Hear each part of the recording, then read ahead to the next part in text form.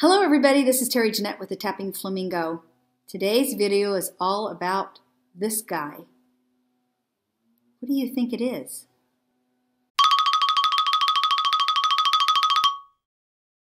Yes, it is a bunny rabbit.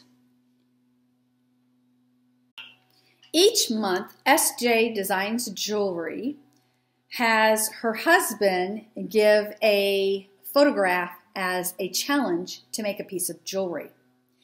And this month, April of 2021, was that little bunny rabbit with the green background.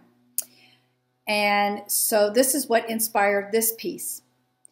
I just took some glass beads and some glass pearls and fashioned a rabbit out of those. And then I took some of these green quartz beads, I think they're quartz beads, that I got from Bargain Bead Box in March of 2021 and wired them. I did this all by hand. I really want to get one of those tools where you just squeeze and it makes those loops. I haven't gotten one yet, but if you know of a good one, let me know. But anyway, I did that all by hand, and I made this little bracelet. I may want to add some more and make it into a necklace, though. I really am liking this. It was a lot of fun to do.